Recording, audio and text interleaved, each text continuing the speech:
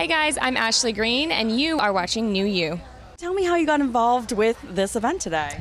It was brought to my attention, and this is something that I'm a big advocate for. I'm actually friends with Britt Snow, who does Love Is Louder, so that was a huge factor. I'm all about female empowerment and kind of people being kind to each other and giving each other kind of information, helping them along the way, because I think it's such an important thing, especially in this day and age. There's, for lack of a better term, there's a lot of hate out there, and so it's, I think people are noticing that and making a big change and kind of being advocates for people loving people, women loving women. So giving advice. Did it feel good to give advice today? I heard some people in the audience asking you questions about your life choices and your career choices.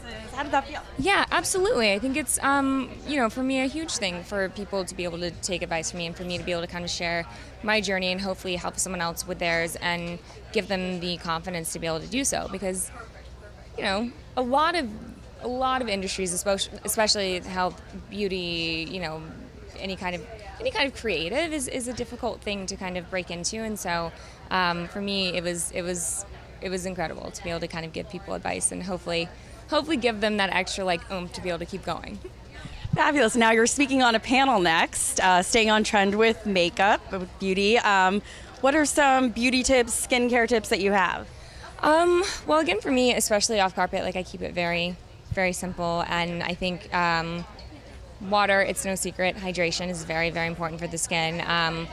I use natural serums, green tea, vitamin C, I think is a huge thing. And I think apart from skincare, with beauty, it's important to just make sure that you keep true to yourself. For me, it's a very big thing to accentuate, my features, but also not try and change who I am and what I look like and embrace that. And hopefully other people do that too, because I think you should be able to look in the mirror and feel comfortable with yourself without makeup on and say, I feel beautiful and I love who I am.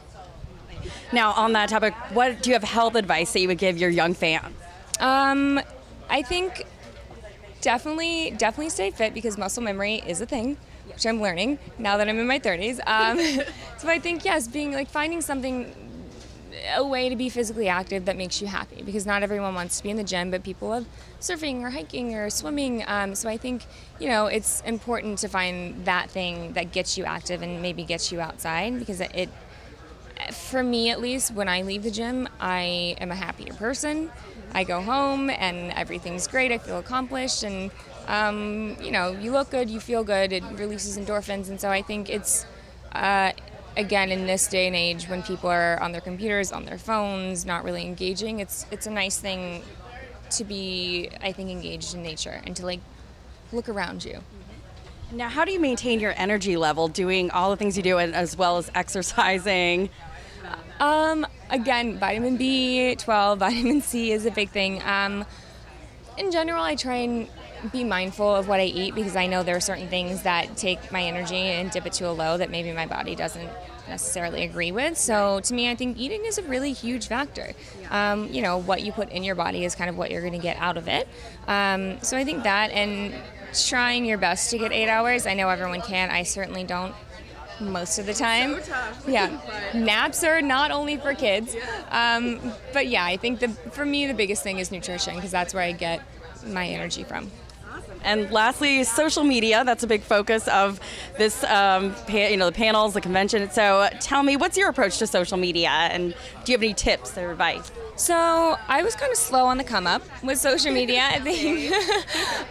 But I think, the more I really look at it, it's important, because I looked at it originally and I was like, you know what, I'm more of a private person. I don't know if I want to relay all this information. But then the more engaged I get, it's actually, I think, quite an important thing. One, you get to share what you're doing with the world, but then having the responses from your fans and responding to them, it's a really great outlet to be able to kind of, I think, further your reach. And if someone needs encouragement, you get to see that from your computer. You don't have to go to Brazil, but I can speak to people who are from Brazil and kind of that. And I think, it keeps you, if there's something current, I work very heavily with A21, and if there's something currently that I want people to know, it's out there. And so I think it's really a great kind of universal way to speak to people and have them speak to you.